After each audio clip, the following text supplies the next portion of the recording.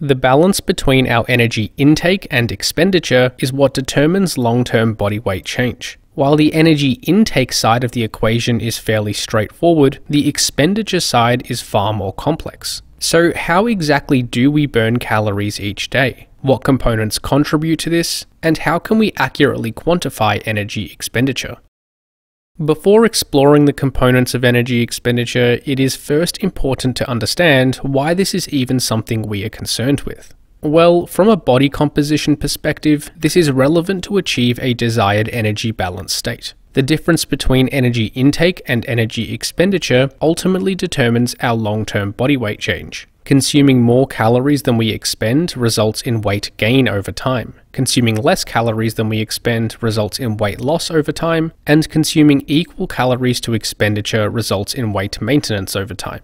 Diet is usually the first point of call to influence energy balance as a way to alter the energy intake side of the equation. But should we be focusing more on energy expenditure? To understand this, let's look at the components of energy expenditure. There are three primary ways in which we burn energy: our basal metabolic rate, the thermic effect of feeding, and physical activity. Physical activity can also be subcategorized into non-exercise activity thermogenesis, or NEAT for short, and intentional exercise. Basal metabolic rate typically contributes the largest amount to energy expenditure, around 60 to 75% in most cases. The thermic effect of feeding typically contributes the smallest, usually around 10%. And physical activity generally contributes around 15 to 30% depending on activity levels. So essentially, when we add together the energy burned from each component, we get our total daily energy expenditure. Let's now look at each component in a little more detail. First is basal metabolic rate. This is the energy required for essential physiological functions such as breathing, blood circulation, immune function, and so on. Essentially, this can be thought of as the amount of energy we would expend if we were to rest in bed for 24 hours straight without moving at all. As mentioned, this is the largest contributor to energy expenditure, typically being around 60 to 75% of total daily expenditure. Our basal metabolic rate is mostly based on total body mass. Heavier individuals burn more energy at rest than lighter individuals. This study plotted the relationship between basal metabolic rate and body mass. As expected, the relationship clearly showed that heavier individuals have a higher metabolic rate than lighter individuals in both males and females. Furthermore, body composition also seems to influence metabolic rate to some extent. Lean tissue like muscle, bone, and organs are more energetically expensive than body fat per gram. This study shows the proportion that each tissue contributes to resting energy expenditure. As we can see, lean tissue like muscle mass and other organs are far more energetically costly than adipose tissue and skin.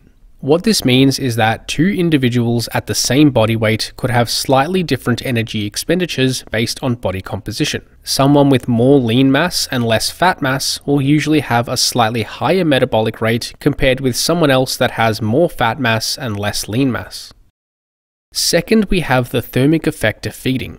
This refers to an increase in our metabolic rate occurring from the intake, digestion, transportation, and storage of food that we eat. These processes require energy to complete, so our metabolic rate increases a little as a result. The thermic effect of feeding is typically considered to contribute around 10% to total daily energy expenditure for most typical diets. However, certain factors can influence energy expended from the thermic effect of feeding to a small degree.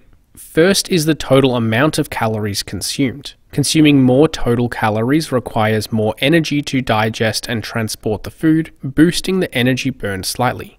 And second is the macronutrient composition of our diet. Higher protein and carbohydrate diets typically result in a slightly higher thermic effect compared with higher fat diets. And higher fiber intakes also seem to require more energy to process. However, the absolute amount of energy burned via the thermic effect of feeding is unlikely to be meaningfully altered by intentional diet strategies. For example, this study suggests that doubling protein intake from 15 to 30% of total calories during a 2,000 calorie diet would increase the thermic effect of feeding by only 23 calories per day. So for the most part, the thermic effect of feeding is not something we can intentionally manipulate to any meaningful degree using different diet strategies. It is a small contributor to total energy expenditure and is mostly based on how much food we eat. And how much we eat is determined by how much energy we expend and whether we are trying to gain or lose weight. And the third component of energy expenditure is physical activity. There are various definitions for this term, but for this video, physical activity will refer to all forms of movement. This includes subconscious movements like fidgeting, consequential activity such as walking around the supermarket, and intentional exercise like playing sport. As mentioned, this typically contributes around 15 to 30% to total daily energy expenditure in most cases. Although physical activity is subject to the largest variability between individuals. Highly active individuals will obviously burn more energy from physical activity, while sedentary individuals will burn less. So far it seems pretty simple. We just calculate the individual components of energy expenditure, add them together, and we have our total daily energy expenditure number, right? Well, technically yes, but it is not that simple in reality. This is because once we start changing our diet and exercise habits, it influences other components of energy expenditure. There are three primary exercise and diet-related factors which will influence the components of energy expenditure. The first is physical activity levels. Quite obviously, doing more exercise increases how much energy we burn through movement. However, this doesn't seem to have a direct additive effect on energy expenditure. In other words, doing more exercise doesn't seem to impact total daily energy expenditure on a one-to-one basis. Instead, we actually tend to see a decrease in the other components of energy expenditure when exercise levels increase. So the net total effect on energy expenditure is typically less than we would expect. This has been termed constrained energy expenditure in the literature, such as this paper, which suggested that as more exercise is performed, the other components of energy expenditure decrease to compensate. This still results in greater total daily expenditure, but not to the same extent that we might predict. But how much compensation do we experience from exercise? Well, this is a good question and something we don't have a conclusive answer to yet. And it is likely moderated by other factors like the amount of exercise performed, familiarity to the exercise modality, our body fat levels, and our current energy balance state. However, this paper estimated that on average, we tend to observe about a 28% compensation from exercise. In other words, total daily energy expenditure will only increase by about 72% of the energy burned via exercise. But where does this compensation come from? What components are decreasing as a result of exercising more? Again, this is not something we fully understand at this stage. Some hypotheses to explain this compensation include a reduction in basal metabolic rate, reduced NEAT levels, a decrease in subconscious movements like fidgeting, and improved exercise efficiency during exercise. None of these individual factors seem to explain this energy compensation alone, so it may be a combination of multiple variables. Another factor influencing the components of energy expenditure is weight gain and weight loss. As we have discussed, our body weight is probably the single biggest determinant of our basal metabolic rate. Heavier individuals reliably have a higher metabolic rate on average than lighter individuals. Of course, our body composition also plays somewhat of a role here too. Those carrying more lean mass as a proportion of their body weight will typically have a higher metabolic rate than someone with more body fat. But all tissues, including body fat, seem to be somewhat metabolically active and expend some amount of energy at rest.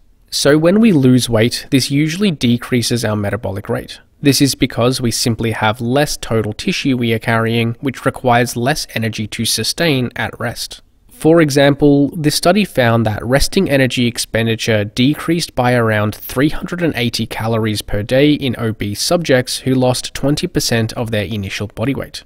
Similarly, metabolic rate tends to increase with weight gain. Again, this occurs because we have more total tissue mass, which requires more energy to sustain at rest.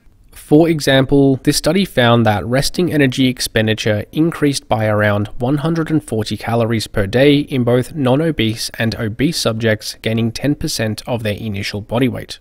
Furthermore, the amount of energy expended via physical activity seems to change with weight gain and weight loss. It requires more energy to move a heavier body than a lighter body. So the amount of energy we expend per unit of physical activity would in theory increase with weight gain and reduce with weight loss. This was observed in this study, which found that weight loss over 12 months resulted in a decrease in energy burned via physical activity, with more weight loss resulting in greater reductions. However, average activity levels remained essentially unchanged over this time frame, indicating that the reduction in energy expenditure may have been from each unit of activity burning slightly less calories. Another factor influencing energy expenditure is our current energy balance state. In other words, whether we are currently eating in a surplus, deficit, or at maintenance on average over time. For one, the thermic effect of feeding will likely increase slightly during a surplus and decrease slightly during a deficit. This is because the thermic effect of feeding is proportionate to the amount of food consumed. Intaking more food requires more energy to digest, transport, and store, while these processes aren't required to the same magnitude when less food is consumed. For example, this study found that when subjects consumed twice their maintenance calorie requirements for a day, energy expended via the thermic effect of feeding also doubled compared with eating at maintenance calories. Furthermore, basal metabolic rate also seems to change with different energy balance states. Eating in a surplus tends to increase our metabolic rate, while a deficit tends to reduce it. This was seen in this study, which compared energy expenditure in individuals during both a calorie surplus and deficit. It was found that after 7 days of overfeeding, resting energy expenditure increased by around 50 calories per day. After a subsequent 21 days of calorie restriction, resting expenditure reduced by around 170 calories less than baseline. Then after a subsequent 14 days of overfeeding, it increased a little above baseline once again. So taking all this into consideration, how can we really know how many calories we burn per day? Well, it will be almost impossible to know the exact value without access to research-grade technology. And even if we knew our exact expenditure on one day, it could very well change from day to day slightly, and even more so based on physical activity levels, diet, weight gain or loss, and changes in body composition. So there is almost no way to know exactly from a practical perspective exactly what our energy expenditure is each day. But do we really need to know this exact value anyway?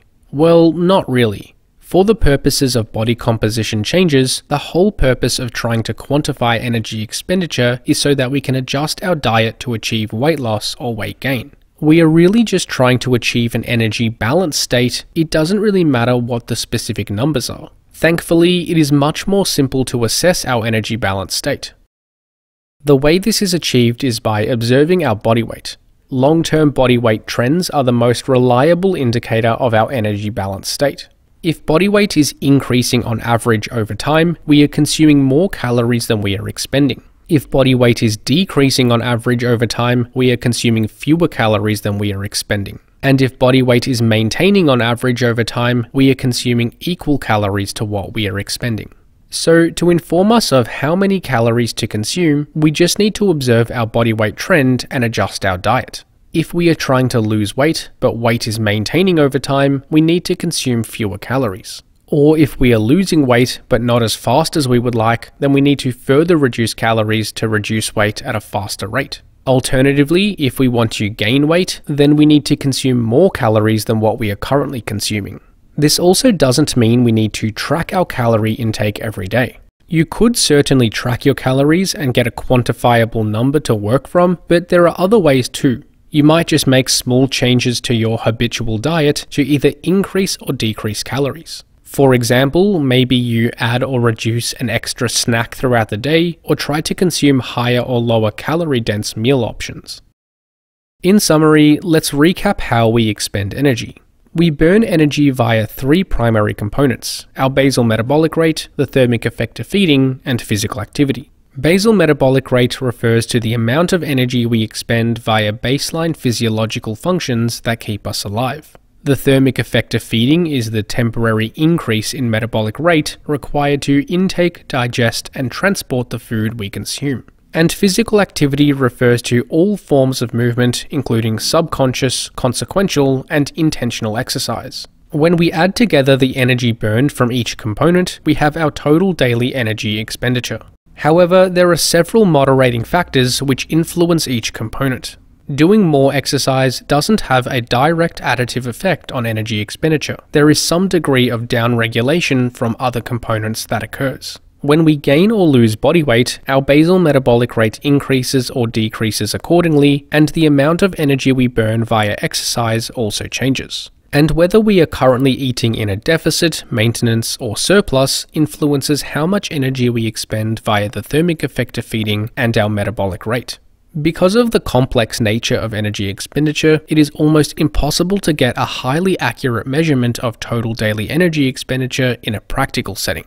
But this isn't really an issue because we don't need to quantify energy expenditure that accurately. For the purposes of body composition changes, we just need to track our body weight over time and adjust our diet to achieve the energy balance state we are after.